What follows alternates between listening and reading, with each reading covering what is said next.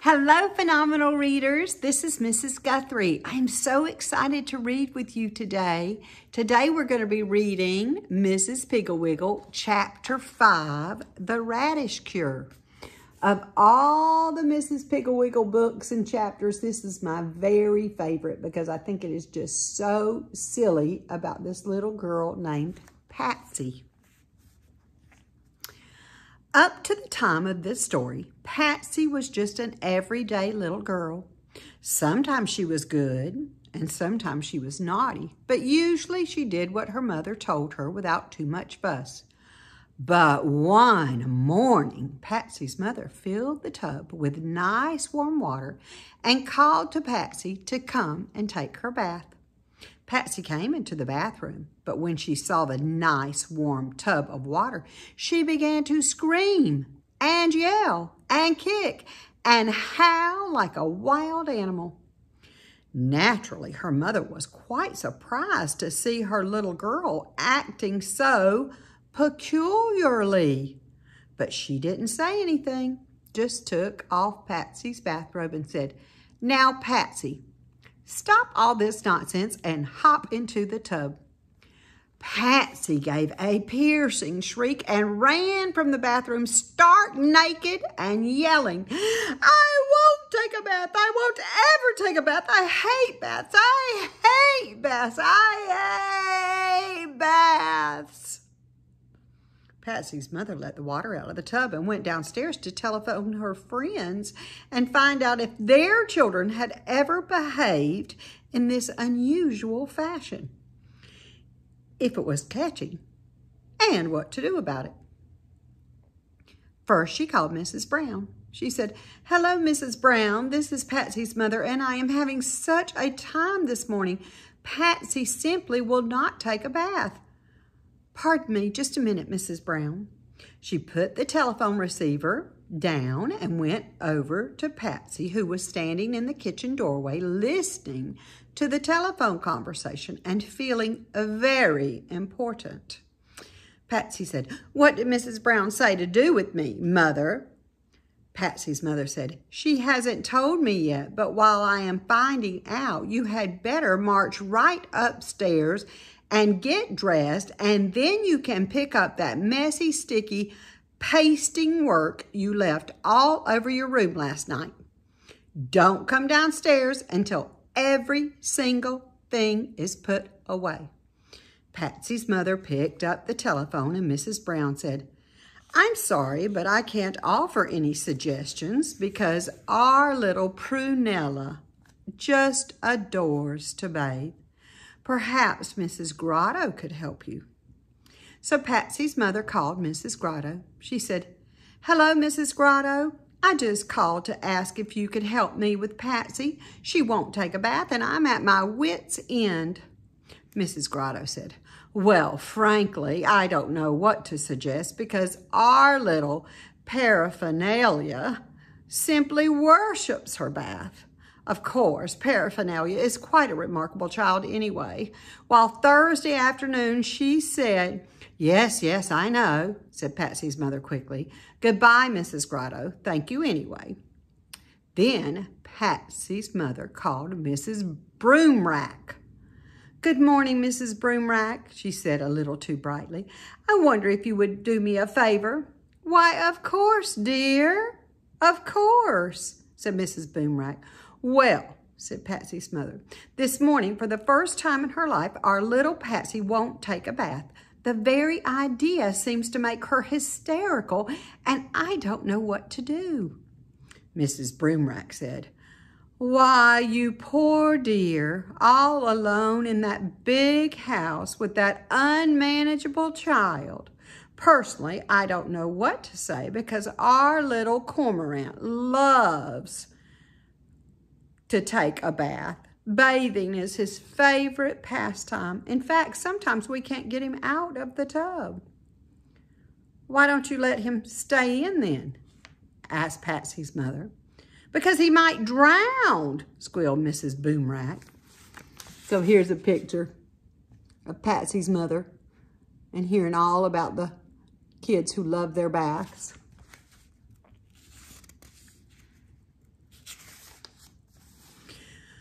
Well, said Patsy's mother as she hung up the phone. By this time, she was feeling rather depressed because it seemed that bathing was the most popular indoor sport with every child in town but her own dirty little girl. In desperation, she decided to call Mrs. Piggle-Wiggle. She should know about children, thought Patsy's mother. She certainly has her house crawling with them day and night.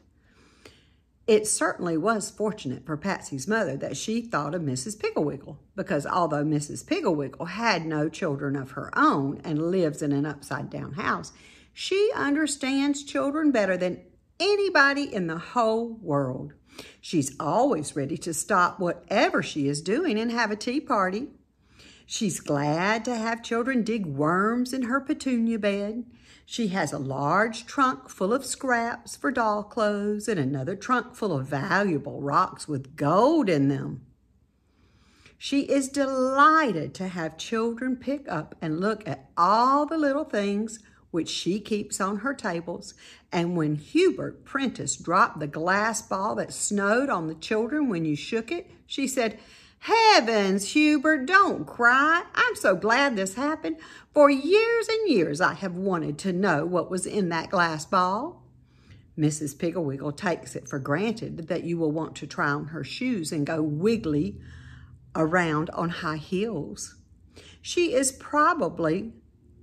Which is probably why she was not at all surprised when Patsy's mother told her about the bath. "I suppose we all come to it sooner or later," she said. "Well, from my experience, I would say that the radish cure is probably the quickest and most lasting." "The radish cure," said Patsy's mother. "Yes," said Mrs. Piggle-Wiggle. "The radish cure is just what Patsy needs. All you have to do is buy 1 package of radish seeds. The small red round ones are the best. And don't get that long white icicle type. Then let Patsy strictly alone as far as washing is concerned for several weeks. When she has about 1/2 inch of rich black dirt all over her, and after she is asleep at night, scatter radish seeds on her arms and head. Press them in gently and then just wait. I don't think you will have to water them because we are in the rainy season now, and she will probably go outdoors now and then. When the little radish plants have 3 leaves, you may begin pulling the largest ones." Oh, yes, Patsy will probably look quite horrible before the radish cure is over. So if you find that she is scaring too many people, or her father objects to having her around, let me know and I will be glad to take her over here. You see, all of my visitors are children and dirt doesn't frighten them. Patsy's mother thanked Mrs. Piggle-Wiggle very, very much for her kind advice and then called up Patsy's father and told him to be sure and bring home a package of radish seeds. Early Red Globe, she thought they were called. The next morning, she didn't say one single word to Patsy about a bath, and so Patsy was sweet and didn't act like a wild animal. The next day was the same, and so was the next and the next. When Sunday came, Patsy was a rather dark blackish gray color, so her mother suggested that she stay home from Sunday school. Patsy's father, who by this time had been told of the radish cure, didn't say anything to Patsy about washing, but he winced whenever he looked at her.